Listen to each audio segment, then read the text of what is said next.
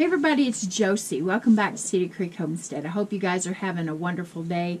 It's nice out here on the porch. It's a little bit chilly, but not too bad. It's a little overcast, and we have just a little chance of rain in the forecast. And we're just enjoying this time. The cows are back behind you guys, and so I'm enjoying. If you ever wonder what I'm watching the cows walk back and forth through here. I'm watching them eat and kind of just keep an eyeball on them to see if we've got any issues that we need to take care of. And the birds are singing, you can hear that, and we are looking forward to spring. We know that we've got a ways to go, and so when I hear those birds and get all excited, I just pick up the mountain of seed catalogs that I've been getting. I'm sure you guys have been getting some of those too, and look at those and dream about what all we've got to look forward to in the coming weeks and months. Now, last Tuesday we talked about the ban on gas stoves, and I had quite a few comments on that particular video. Most of them were very positive comments. Other people had read and saw the same articles, whether they saw it on the news or they saw it in articles in the online sources that they follow, and they had some very strong opinions on what they thought was behind that. But to my surprise, I had several people that were really adamant that all of this wasn't true, that none of these things were going to happen. And that really wasn't the intent of my video, other than to just put it out there that the think tanks were considering a ban, and were considering that there were problems with, or that they reporting that there were problems with the propane and all of the other things, and it was something that that I thought that we needed a heads up on. Some people went as far as to tell me that they heard on the news later that those reports were not true, that they were false, that we were trying to fearmonger and scare people, and that was never the intent. The intent alone for me was to just put out there what I read, and I told you, I explained to you in the last video that I read the story, and I went and verified what I was reporting on, because I think it's responsible to do that. I think a lot of news and reporting and even videos that people put out today sometimes are to get views and to get outdo the others around them, and they're not really following, they're not really making sure that all of the reporting is true. And so I tried to verify what I was reading. Trust but verify. If you're a parent, or you have ever been in control of littles, whether in preschool or teaching, or teaching a Sunday school class, you always trust but verify. If you've been in a leadership position, a supervisory position, you know that you need to make sure that when you're told something, it's not that you just say, I don't believe them. That's not what we're out to do. But we do need to make sure that the facts are correct, and that what we are being told is something that is from a reliable source. And I definitely, to those that said, well, the news said this, there was nothing to it, I don't just trust one news source. You need to make sure that you're hearing from all of it, and to make sure that you are verifying the facts that you're being told, that they are pushing. And you can be guaranteed that what you are then yourself putting yourself on the line by repeating those things to someone else. I learned a long time ago in church that you come into contact with people sometimes that are well-intentioned, and they might teach or preach or say something. We get in a bad habit of sometimes of repeating what somebody else says because they're a good person, and we have no fear that they are intentionally telling us the wrong thing. But they're quick to say the Bible says, and so we make that something of a gospel to us, and say, well, the Bible says this. And it's not really in the Bible. And so we always need to trust what we're being told, verify for ourselves. when you're in a Bible study, you follow along in the Word, and you make sure, not that you're thinking that your teacher is reading something that's wrong, but you're going along yourself, and you are, agreeing with what you're seeing right there in print. And I'm not here today to argue against those that had strong opinions against what I was saying. You have a right to your opinions as well as I do. But it bothered me that maybe some people thought that I was trying to scare them or give them some kind of story that absolutely wasn't true. And so I went back and I reread the stories that I brought to you last week just to make sure whether they were true or false. Did I read something wrong? Was it just one or two stations that had their own agenda? But it wasn't. It was news station after news station. It was publication after publication that was reporting on these gas stoves. Now, my understanding is that after so many people raised Cain over the news that they were considering this ban, that they actually backtracked some. Well, that isn't a false story that we put out there. That is, they changed their mind because people were in an uproar over it.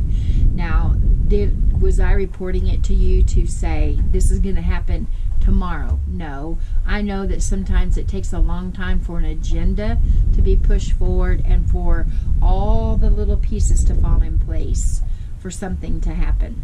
Now, trusting but verifying doesn't mean that you don't trust the person, and it doesn't mean that you think that they're lying. But think about all of the times that maybe you've went to get a loan, that you've tried to acquire a loan, and you have to fill out paperwork. And those people, or even going on a job interview, they are verifying the facts that you've reported to them. There's not any, I used to work for Walmart, and when we would interview people for a position, it isn't that we deemed all of the things that they wrote down on their job application as false, or that they were trying to trick us. But it was our job to make sure that we had one position and there were 20 people applying for it, that we got the best person for the job. And so we had to verify the facts that they were in themselves reporting on. And it's the same way when you apply for a loan or you do anything, that you have to fill out paperwork to give people enough information to verify what you're telling them. We do that when we get a pastor in our churches, or we all kinds of positions. You verify. You're not going to think that your pastor or the person that's wanting to be pastor of your church is giving you false information, but you want to verify that that person is indeed the person that they say they are, that they have no issues that would make them unqualified. And so that's what we have to do. Now, I have been accused myself of wearing rose-colored glasses by Howie on occasion, by my son Blade, and different ones of having rose-colored glasses. And we know there's an old country song that talks about rose-colored glasses.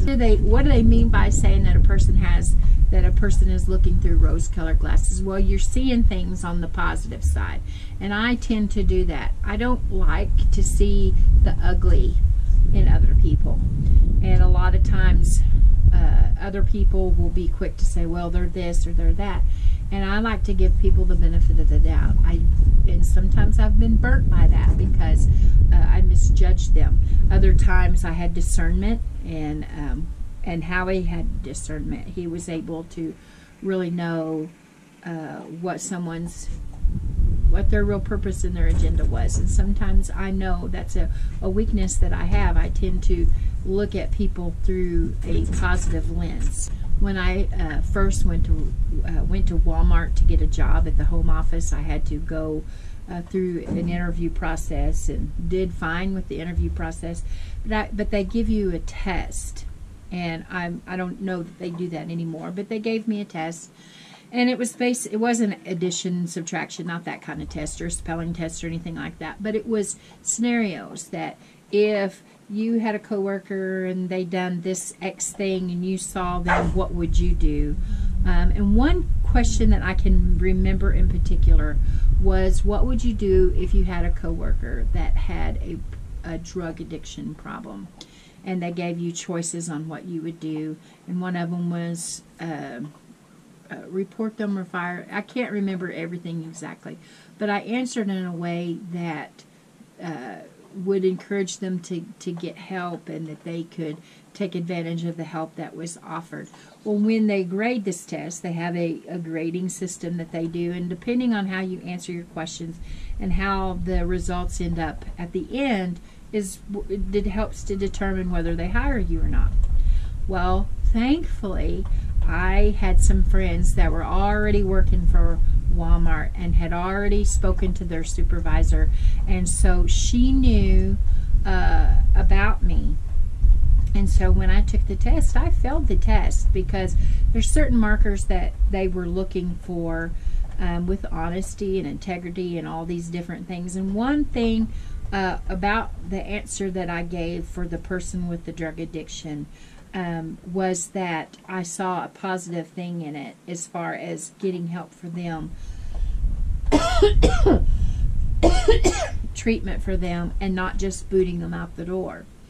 And because the supervisor at that particular time knew that I went to church and the way I believe things, she come to the conclusion that that is why I made the decisions that I did and answered the way I did, because I wanted to be more positive and more forgiving.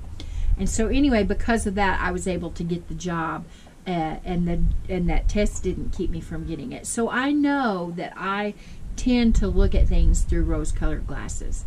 But it's easy in this life to want to put our heads in the sand sometime and say, there's not any trouble, there's not any problems, there's not anything stirring in the background. And unfortunately, for us rose-colored glasses people, we need to wake up and smell the coffee and realize that there are some evil intents moving behind the scenes, and there are some things that are working. There are people that are working to push their agenda and to make things seem right even though they're not. And we need to know that just because you turn the news on and the news says, you know what, that story that's being reported is not true, it's okay for you to trust it, but did you verify it? Did you go on to see that other news sources and other publications were reporting this same thing, these same facts that I presented to you? Did you go on to see that, or did you just take the one news source that you listened to, and because they said it's not true, that's the way it is? Now you may be wondering why I'm spending this time today talking to you about whether or not the story I brought you about the gas is true or not. And that's not really an importance to me, whether you believe it or not. You know, I cited the resources, and I put it out there, and you know, you have to take that your own self, whether you believe it or not. But it does lead me to this. For years and years now, we've been talking about all kinds of different things. People talk about EMPs, and they talk about what if this happens or what if that happens. They talk about what if our rights are taken away on our First Amendment rights or our Second Amendment rights. They talk about different laws that are passed or not passed. We talk about whether we should have a well-stocked pantry, or whether we should go garden, or whether we should have animals or not have animals, and are the animals harming the environment. There's all kinds of things out there, but we need to make sure that we do our homework. Do your homework. You know, lots of people put themselves on the line every day by bringing you information that you can apply to your family and to your well-being. And it's up to you what you do with it. You know, you either believe them and you verify what they're telling you, and then you hit the ground running and you do everything that you can to make sure that you and yours are taken care of, or you just simply sweep it under the rug and don't pay any attention to it at all, and perhaps one day get yourself caught up in a situation that you were warned about. Now, I think about all of the food pantry-wise and all the stories that we've heard over the last however many years, 5, 6, even longer years, where people have directed you to prep, put things back. Grocery prices are going to go high. And look where we're at now. We are, egg prices, and I know that there are attributing factors to all of those things, why the egg prices are high, why the meat prices are high, why it's costing more for aluminum goods, and all of these things. The bottom line is what they have told you about making preparation came to pass. And had we listened and trusted but verified what they were telling you back then those that are in a position now that wishes they would have listened, wishes they would have prepared, where would you be on your stores instead of worrying now and trying to figure out what you're going to do? I don't glory in that at all. In other prepping channels, other homesteading channels, and others that are trying to get you to prepare, they don't glory in the fact of that. Or if they are, I would say they're not really a channel that I would care to listen to. If they're saying, I told you so, they should have compassion on you as well. But things are getting tighter and tighter in the country, and all the things that are going on. There are so many regulations and rules, and this you can't do and that you can't do. And I think that it would behoove us to go back and to listen to all of those ones, my Howie and others, brilliant people that are out there with videos today. Now, does the world consider them brilliant? Not unless they have a whole bunch of letters behind their name and college degrees and all that. But I'll tell you, the common man, the blue-collar man, they're pretty smart. They know. They've lived life. Look at the grannies and grandpas that had root cellars for years and prepared because they knew they could have a hard winter, or they could have a storm or a drought, and they needed supplies. So I think I've meddled long enough. I've tried to encourage you to trust but verify. If you don't trust the story that I brought last week, that's okay. I'm still your friend. I still love you. But I just wanted to get on here and say, for those of you that said the story wasn't true, did you verify it? Did you go out and not just trust that one news source that were telling you that it wasn't true? Because I went back today and it's all over the place. You can read report after report where it was there. And don't think that they don't have their toe in the door. Well, guys, this is Josie. I love you guys. I really do. Keep looking well to the ways of your household. Pay attention to what you're hearing. Trust but verify. And until next time, we're gone.